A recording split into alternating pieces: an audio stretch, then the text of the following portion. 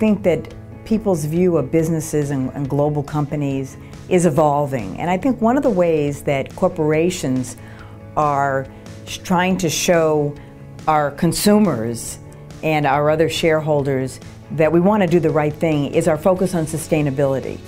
And I've spent a lot of time lately with some of our large customers, both in the beverage and the food industry, that are very committed to doing the right thing, whether it relates to the community, the environment. You know, we just celebrated Worldwide Water Day on March 22nd.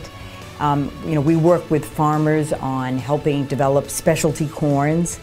We contribute to our communities. And so the CEOs of the best companies, I believe, are showing that sustainability and their commitment to it is a way that we plan to operate in the future.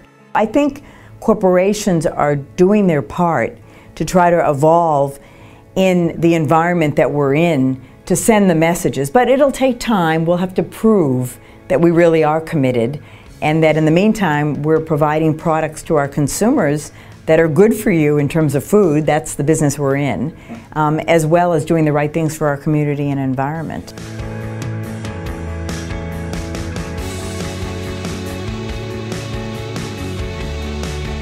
If people just remain in their own geography, they don't grow. And so we think future global leaders are going to have spent time outside of their home country.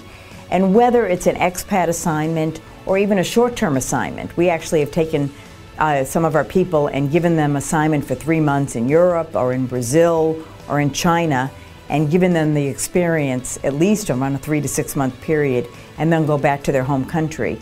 But that type of development is very important for future leaders.